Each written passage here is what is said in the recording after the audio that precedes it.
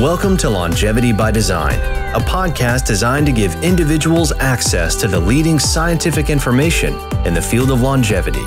The ability to add years to your life and life to your years needs no opinion.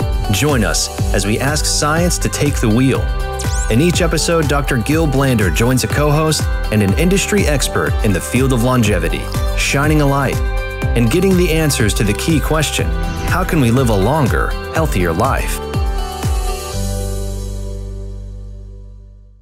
Hello, I'm Ashley Reaver, and I'm joined by Dr. Gil Blander. Welcome to Longevity by Design, How to Live a Longer, Healthier Life. We're produced by Inside Tracker, your science-based guide to optimizing your body from the inside out. Our guest today is Dr. Matt Johnson. Dr. Johnson is currently the Director of Clinical Research at Dexcom and former Assistant Professor of Medicine at the Mayo Clinic College of Medicine. Dexcom is the leader in transforming diabetes care through development of continuous glucose monitoring systems for ambulatory use by people with diabetes and by healthcare providers. Dr. Johnson directs the clinical research for existing and new product development, including building capabilities for analytes beyond glucose. Dr. Johnson received his PhD in integrative biology from the University of California, Berkeley. Thanks so much for being here today. Oh, it's my pleasure. Thank you. So, Matt, it's a great pleasure to having you with us today. You and I spent numerous of hours talking about CGM and glucose and other analytes, so it will be definitely fascinating for me, and I hope that it will also be fascinating for our audience. But we would like to start from the beginning, and would like to learn more about your history and background. And if you can tell us, give us some background about how have you decided to become a scientist and what was your pathway to where you are today? Oh, yeah, definitely. Yeah, so for me personally, I was always interested in health and wellness as a younger person, very active in athletics and sports, and initially thought I would actually follow more of the business track. And so when I started in university, that was my bend. I was going to business school and wanted to be in the broader medical or health and wellness space. And then to my surprise, I took a couple classes in science, and that really appealed to me. And I think unlike most people, I took organic chemistry at UC Berkeley and I got an A. And that was, I think, a telltale sign that maybe something more in metabolism or biochemistry was my area, instead of looking at financial planning as a potential area of interest. So really since then, in my time at UC Berkeley, where I had some great professors in the nutrition department, as well as George Brooks in the integrative biology department, that helped shape my career.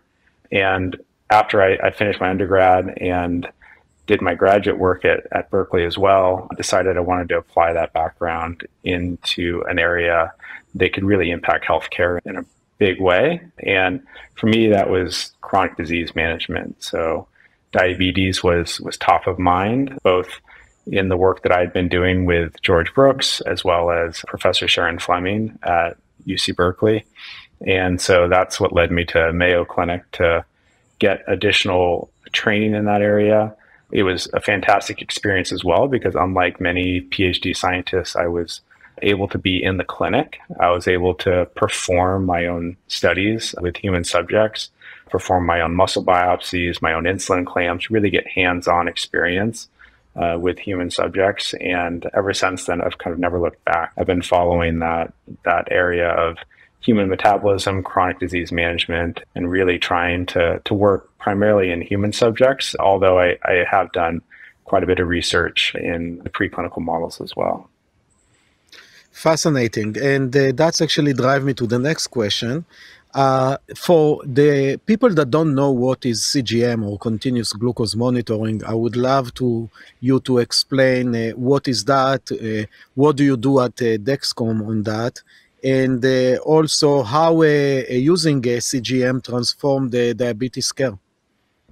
Yeah, absolutely. So CGM stands for continuous glucose monitoring, and It's a technology that has been under commercial development by multiple companies industry-wide for over 20 years. And the way it works is that it's a small wearable that an individual will wear. It has an adhesive that keeps a small subcutaneous sensor just under the skin. And that sensor is sensing that subcutaneous fluid. And for the products that are on the market today, they sense glucose in that subcutaneous space. And we use algorithms to have that correlate to what your blood glucose is. So for primarily people with diabetes using this technology today, what they'll do is they'll apply this technology to their abdomen area or the back of their arm. People may start to see that as the technology become more prevalent. And they'll apply this once a week or every 2 weeks. And every 5 minutes or so, they'll get a glucose reading that will be sent to a handheld device, either a smartphone or a receiver. And for people with especially type 1 diabetes or type 2 diabetes, this is a way for them to continuously monitor their glucose levels. And especially for those who are looking to keep themselves out of severely low glucose or severely high glucose, it's a way to alert or alarm them if their glucose is going too low or too high. The technology right now is available globally by the major manufacturers, and it's a technology that's been growing exponentially over the last, call it 5 to 10 years, especially from the main manufacturers. Can you Matt, discuss volumes? Maybe how many of those, whatever you can say, how many of those were produced, and if you look at a diabetic population, what percentage of them using CGM versus not? Absolutely, yeah. So today there's north of 5 million patients globally that are wearing the technology. So it's a lot of patients. It started with patients who have type 1 diabetes, and especially those who were hypo-unaware. So these would be patients that maybe could not detect when their glucose was severely low. And then from there, it really expanded into patients who are using insulin pumps, and beyond that to patients using multiple daily injections of insulin. Today, we're starting to see this more broadly in patients who are on insulin, even those not on insulin. You'll see some companies in Europe especially who are having athletes leverage the technology. Some very famous athletes are wearing the technology in Europe especially. And what we see globally from an overall penetration rate as far as the number of patients in that patient population who's using insulin, somewhere around 20 or so % of those patients have access to the technology. And globally, though, it's still in the single digits for people with diabetes that have this technology at their fingertips. So that global scale of manufacturing is something that the industry is really working on. And of course, improving access through demonstrating both clinical evidence, market access, as well as getting costs down. I get a lot of ads for CGMs on Instagram, but they're not marketed towards people managing diabetes. They're kind of marketed towards general health and wellness communities, which I think is interesting. Yeah, we have seen an explosion of those types of interests, and especially as the technology becomes easier and easier to use. They're single-click applicators. They're kind of plug and play with mobile apps and technology. We're seeing increased adoption in a lot of different areas, and the health and wellness sphere, metabolic health, is definitely one of those areas where we're seeing a lot of interest, both in Europe and increasingly in the United States. And most people are familiar with like the finger stick glucose monitors or glucose meters. You know, maybe they've seen people in their life poking that, and that's actually analyzing glucose in that drop of blood. But the CGMs are looking at something different, the analytes, not necessarily the glucose itself, correct? Yes, we're looking at glucose, and the reaction chemistry is very similar. The difference is that when you take a finger stick, you're looking at capillary glucose. And so you're looking at that drop of blood and the glucose in that drop of blood. What the sensors on the market today monitor is they monitor the glucose in the interstitial space. And so there is a slight lag between those two compartments. They are generally similar, but there is a lag between the two. And so what the companies do is we use algorithms to correct for that. So we will, for example, in our clinical studies, draw blood. We'll also take capillary samples. And then we'll measure the interstitial glucose concentrations using our technology. And then we will apply correction factors in order to make the glucose look from our devices, the estimated glucose values. In fact, we call them that, estimated glucose values, because they aren't blood glucose measurements, look like the blood glucose so that patients can make appropriate decisions off of the technology. Yeah. Interesting. And we discussed a few minutes ago about, you mentioned that there are some super athletes that using it. And we, as you said, there are a lot of, let's say, normal people, let's say people that don't have diabetes that using CGM. So what is your opinion about it? Is it necessary? And what are the benefits of using this technology today for a healthy person? Yeah, definitely. It's a great question, and one that we increasingly are getting. I think from the perspective of people learning about their health, learning about their body, and understanding kind of what their normal looks like, I think that CGM technology is a great way to experience that. I mean, I'm somebody who doesn't have diabetes, and when I first joined the company, it was one of the first things that I did was I wanted to see what my glucose looks like, and it was an eye-opening experience to really see what that looks like. With that being said, I think some of the things that we're really learning about this technology as we are continuing to expand and more people are using it is that we're learning what does normal look like for somebody who doesn't have diabetes. In fact, we partnered with the JABE Center and published a study a couple of years ago on exactly that, establishing a baseline for what does it look like for people who don't have diabetes and what is their normal glucose, because we're used to seeing a fasting glucose value if you go in to get a lab. Maybe if you're a female who's been pregnant, you may have had an oral glucose tolerance test.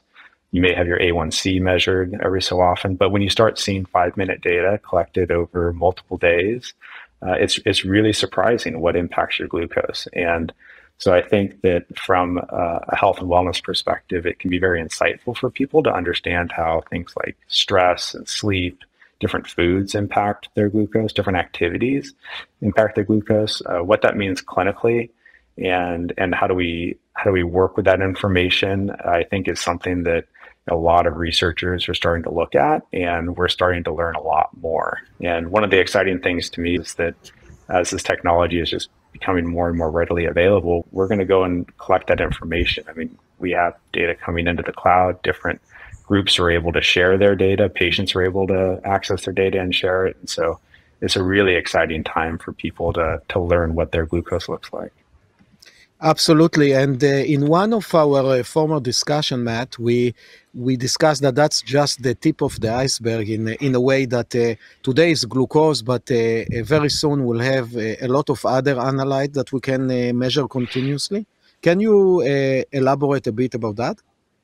Sure, yeah. So, one of the things that's been really exciting is watching how this technology, not just the glucose sensing technology, but really the platforms to sense these subcutaneous analytes has matured. And what you're now starting to see are companies in the space announcing that products beyond glucose are intended to be commercialized. So announcements have been made for things like ketones, things like alcohol, lactate, all of these sorts of analytes have been announced publicly that they will be coming onto the market globally in the coming years is the intention. And I think that when you start to think about all those analytes individually and what people can learn about their bodies and also in conjunction together, they're really exciting possibilities for people to understand their metabolism like they've never understood it before. You're no longer seeing just a point in time reading, but you're starting to see what your daily activities, what your habits, what your behaviors, how those impact your individual metabolism.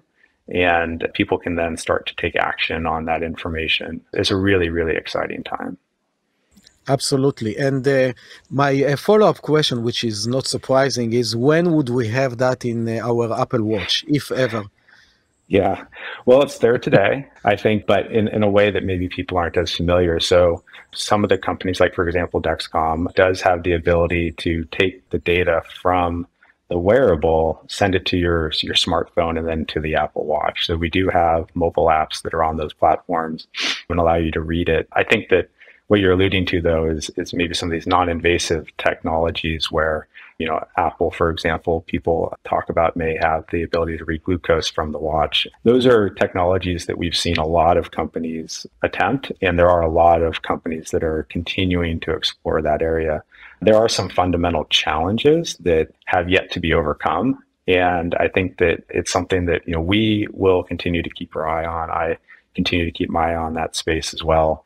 But I think that from what I've seen publicly and published as well, there's a lot of challenges to understanding that, primarily because you're not making direct measurements of the analytes themselves, but you're inferring concentrations of these analytes by looking at things like blood flow, looking at things like the size of the capillaries, and how that changes with concentrations of analytes. And as any physiologist will tell you, that can work when many things are controlled, the environment's controlled, people's behavior are controlled. But as soon as you start running around, as soon as you start moving, a lot of those assumptions start to fall apart, and it becomes much more challenging to get a really reliable and accurate reading.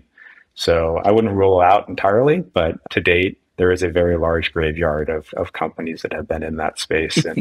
And we continue to kind of watch, and it's a lot of fun to see that technology move forward. But as of today, technologies like the subcutaneous sensing technology is definitely here and gives very, very reliable readings. Exciting. And I want to pivot us to diabetes, which is what, obviously CGMs were created to help monitor. Selfishly, I have a question before we start diabetes, and that's back to a healthy population. I feel as if oftentimes when people share their glucose readings, it's, look at this one food that I ate that made my glucose spike the most. Our head of data science, she's doing one now, and it was blueberries for her that put her glucose at 187. She said that's the highest it's been all week.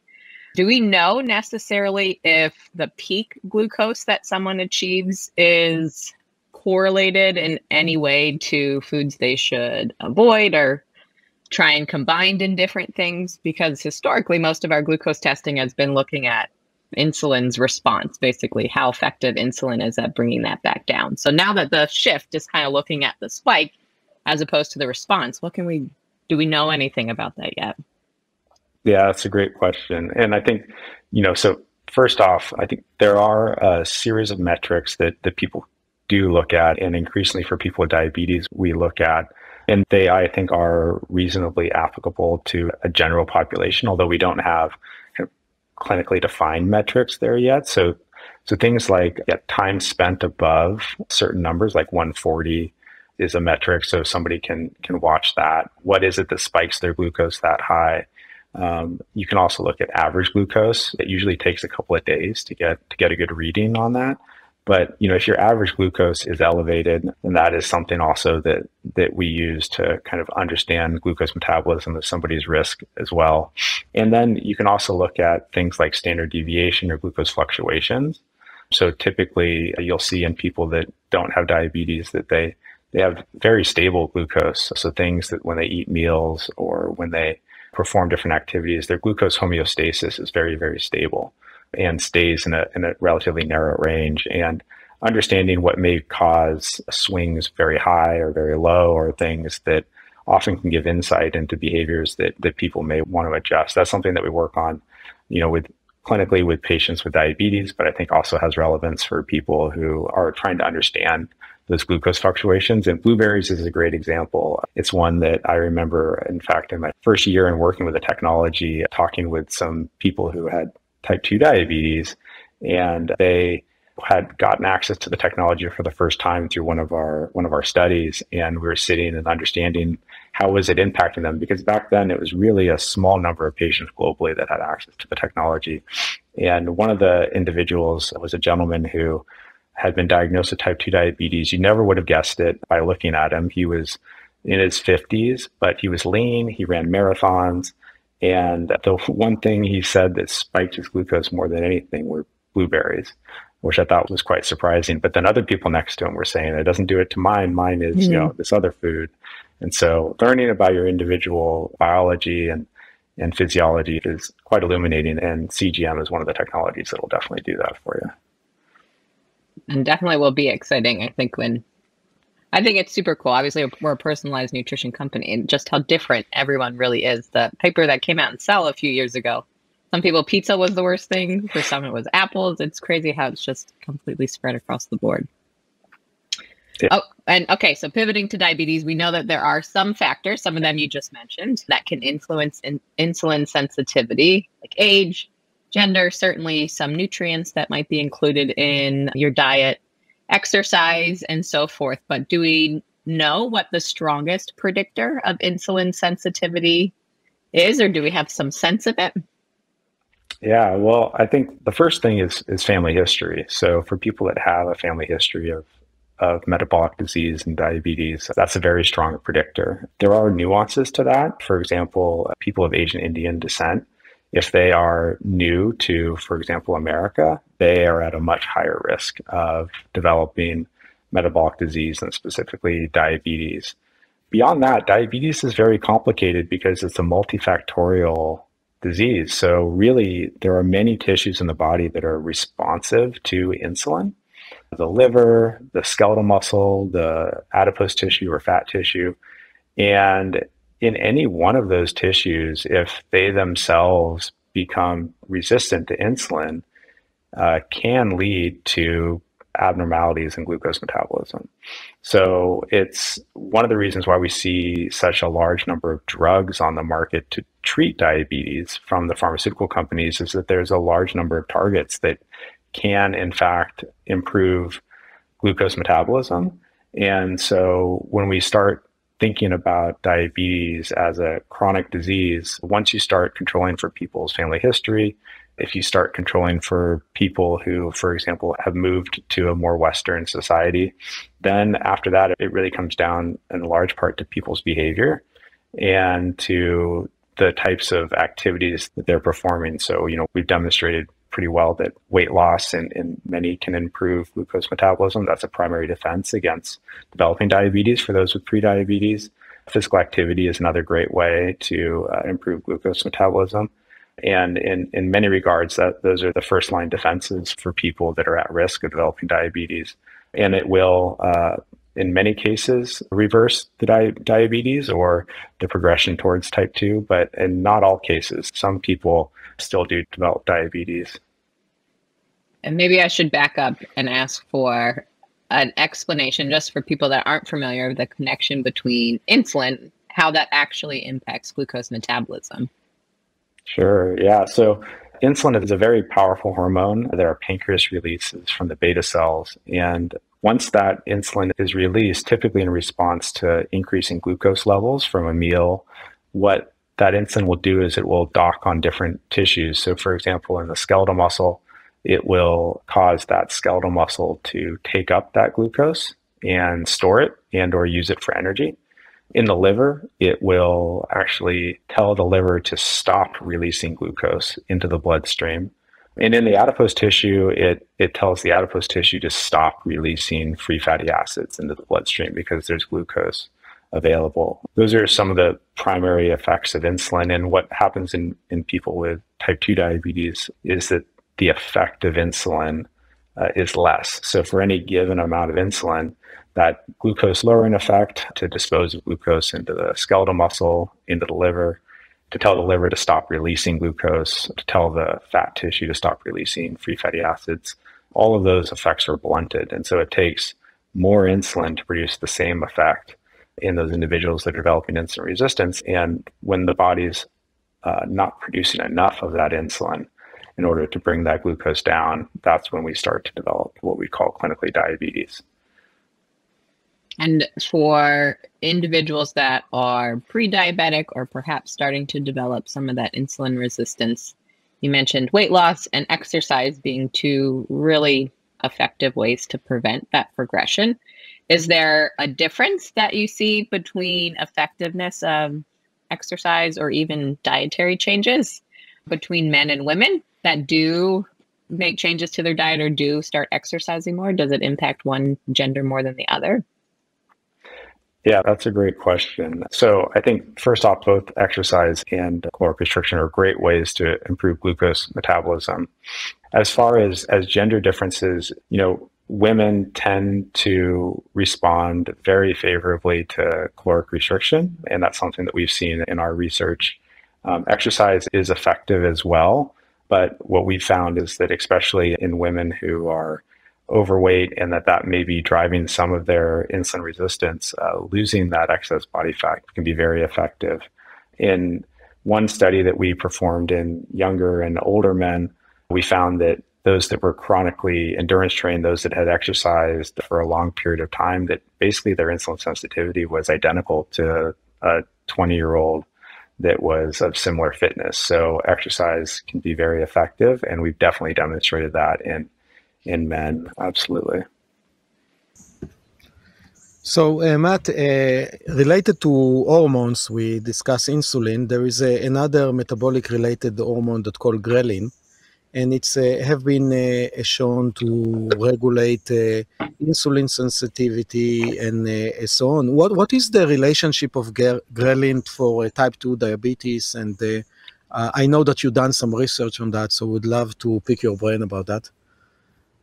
Yeah, so I think ghrelin, as well as many of the other hormones that are identified to impact glucose metabolism, are an exciting area of research. So one of the things that can impact glucose metabolism is when ghrelin levels are elevated, and ghrelin can negatively impact insulin sensitivity and can lead to abnormalities in glucose metabolism. And what we're seeing now are that some of the newer drugs that are on the market, especially the GLP-1s and some of the other drugs that acted historically through some of those mechanisms to impact some of these other hormones like DPP-4 inhibitors, that when you modulate some of these secondary hormones, that you also see improvements in glucose metabolism. Excellent. So we would like to discuss a bit about mitochondria, VO2 max, and aging, which is a very favorite subject for me, and I know that also for you. So maybe before we'll start, can you explain to our listener what is mitochondria and why is it important for exercise and longevity? Oh, certainly. Yeah. So mitochondria are the powerhouse of our metabolism, of our cells. So any oxidative metabolism, which is the primary way that our body produces energy, occurs in the mitochondria.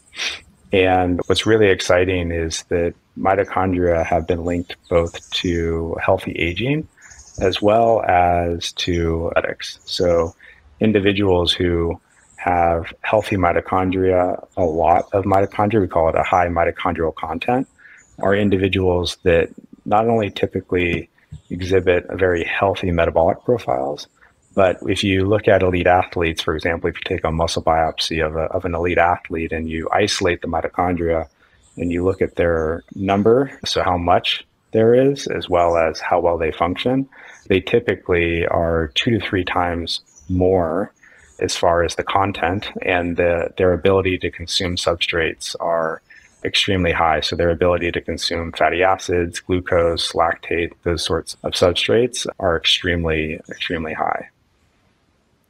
And what is the relationship between mitochondria and VO2 max? Yeah, so they're basically linked. And if you look at somebody's VO2 max and you overlaid and did a regression against their mitochondrial content, you would see that somebody with really low mitochondrial content would also have very low VO2 max. Somebody with a very high mitochondrial content typically will have a very high VO2 max and very high performance.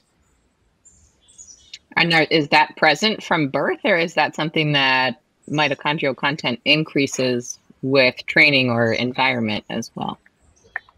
Yeah, so I am not aware of a study that has really looked at mitochondrial content in children. That may be something that I'm not aware of that study. Maybe others will be able to pull that out. But I know that at a young age, children typically have very high aerobic capacities, and for their size and body weight, they have relatively high VO2 maxes. Once we start to get into the teenage and young adult years, what we see is that those that are regularly exercising have very high mitochondrial content, And if you maintain that level of activity, you can also maintain that level of mitochondrial content throughout age. So we've done studies in individuals into their 70s. And if they're regularly exercising and performing aerobic exercise, either exclusively or as part of their overall exercise program, they can have mitochondrial content that is similar to those individuals who are in their 20s. But it's something that if they stop exercising, either voluntarily or maybe because they become injured or sick in some way, it's something that can reverse rather quickly. So, and on the order of weeks to months, you can see declines in mitochondrial content if you take people and stop them from exercising, or if they're admitted into the hospital. These are things that can cause rather severe declines in mitochondrial content, as well as aerobic capacity if you measure it at the VO2 max level.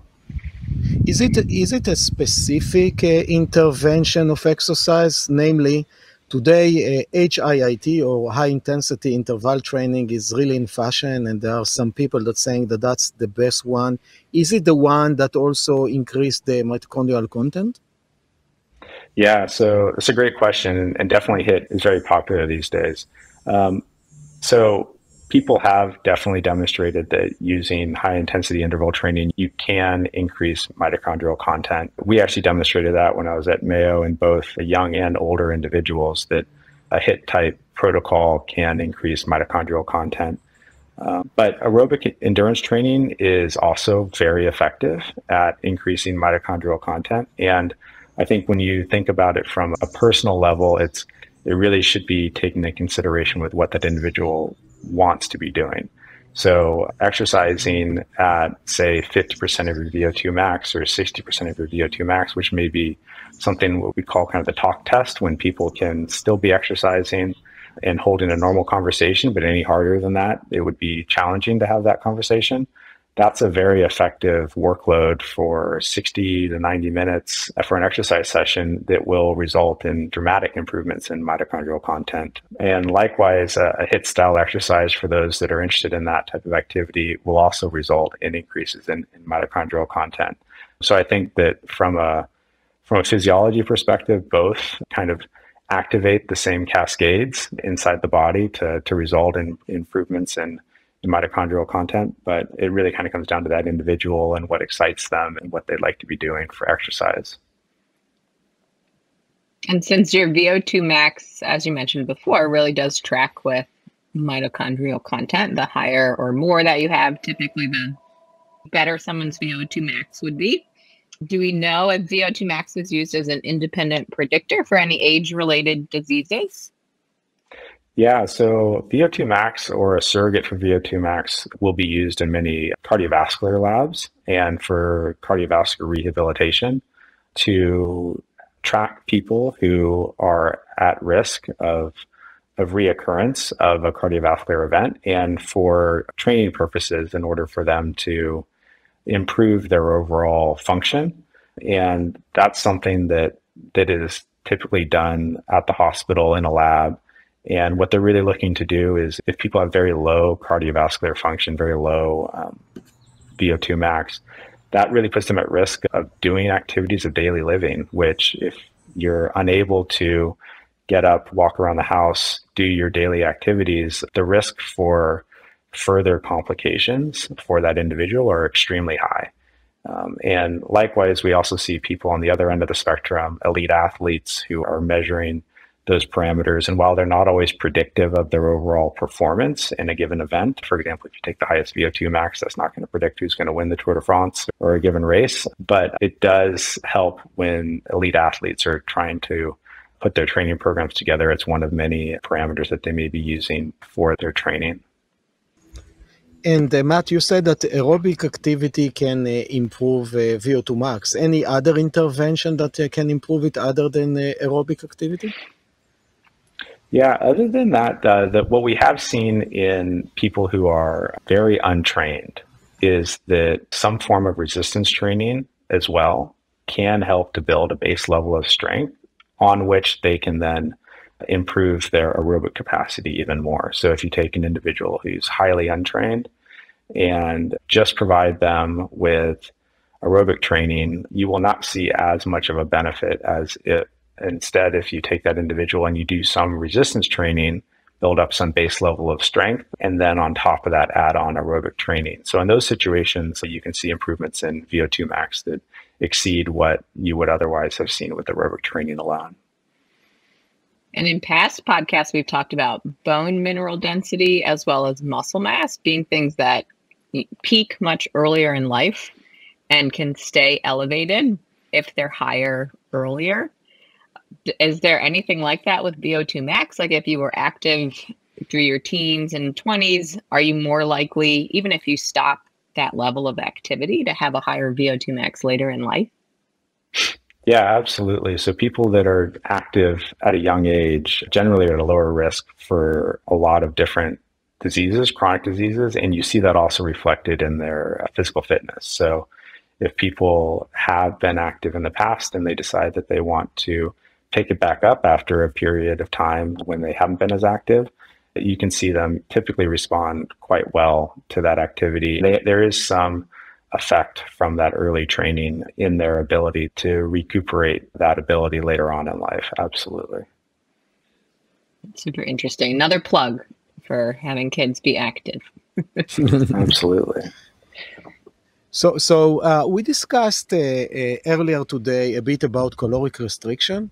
And by the way, that's one of my favorite subjects. And there is a lot of buzz in the longevity field about caloric restriction. And actually, I think tomorrow we'll release a full episode that we discuss caloric restriction in human and what is it doing, what is the easiest way to do it, and so on. The question that I would like to ask you as an expert in exercise and mitochondria is what is the effect of caloric restriction on the mitochondrial function, specifically in skeletal muscle? Yeah, that's a great question. So I can answer that in two ways. So one of them is really interesting when you study mitochondrial function and caloric restriction in skeletal muscle is that if you think about individuals losing weight and how the body preserves certain tissues and in some cases certain functions over others, mitochondria are one of the things that are highly preserved. So one of the things that we demonstrated was that if you take mice and you calorically restrict them, that they'll lose body fat, they'll lose, in some cases, some of their lean mass, they'll preserve their mitochondrial function. And in fact, if you take those mitochondria and you respire them, or you take them out of the skeletal muscle and you test how well they function, in these mice, at least, we were able to demonstrate that their function improved compared to mice that had not been calorically restricted. So there's a very strong biological mechanism that preserves skeletal muscle mitochondrial function. When we looked at that in humans, we didn't quite see that, but it may have been that the time frame over which we were calorically restricting the humans was not as long as what we saw in the mice, because we were able to do it throughout their entire life. Whereas with humans, it was about a 4-month time period. But there's a very strong preservation of mitochondrial function. And in some cases, you even see an improvement in mitochondrial function with caloric restriction. And that's, I think, indicative of just how important that organelle is in our biology and in healthy aging. Our bodies really protect mitochondria and their ability to function. Very interesting. And how about caloric restriction in relation to insulin sensitivity and its implications for type 2 diabetes? And past just caloric restriction, meal timing is something that often is, I feel like, coupled with caloric restriction with the popularity of intermittent fasting.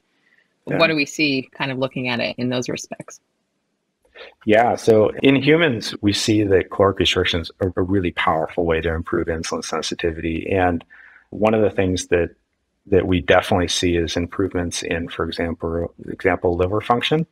So that responsiveness of the liver to insulin dramatically improves with caloric restriction. We also see in many studies that improvements in skeletal muscle insulin sensitivity, and we see increased responsiveness of the adipose tissue to caloric restriction.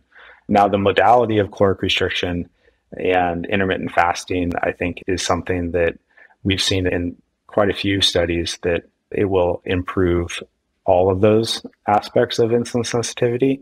And the improvements are throughout all of those different tissues. So your liver, insulin sensitivity, skeletal muscle, as well as adipose, all have a very strong effect to caloric restriction.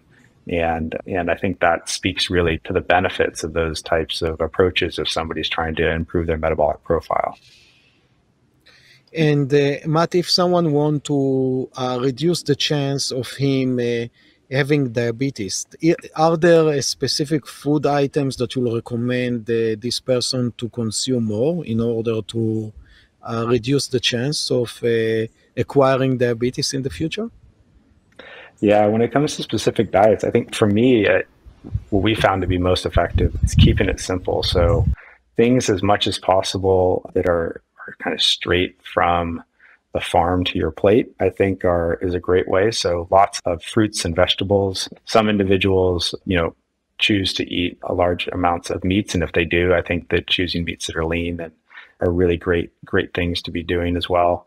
And I think if you focus on those whole food diets that have high amounts of fiber, high amounts of nutrients, that's typically what we find to be the most effective for people to maintain their weight. But as we discussed at the beginning, it's also highly individual. So I think learning what it is that works for an individual and monitoring their own metabolome, whether that's glucose or A1C, and learning about their family history and the individual responses is something that's increasingly accessible for people and can be very informative as to which foods are ones that their body responds favorably to, and then using that information to tailor their own specific nutrient needs and their own diets. They can be highly individual, as the example of the blueberries at the beginning.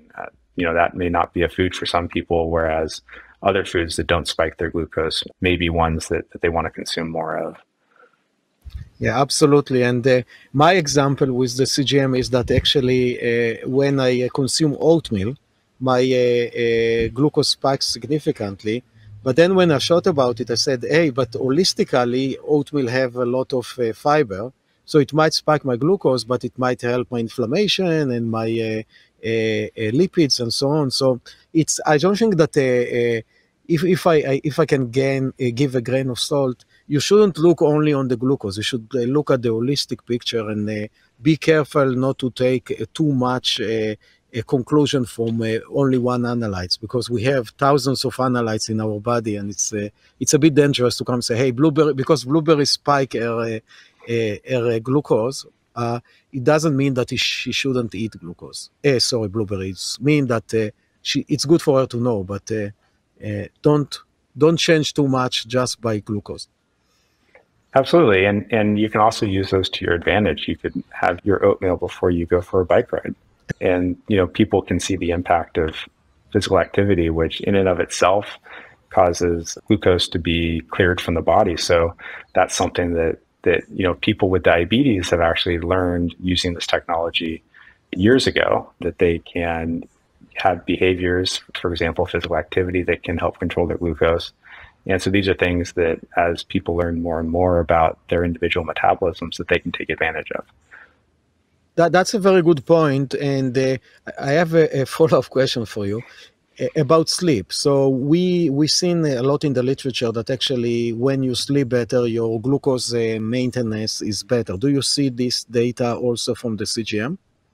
We do, actually. Yeah, we see that people that have longer periods of sleep, that their average glucoses are actually lower. So I think that sleep is one of those behaviors that many of us in modern day society, we really lack our sleep, and getting enough of it is absolutely correlated to glucose levels, and something that if you can improve the quality of your sleep will likely have an impact in the positive.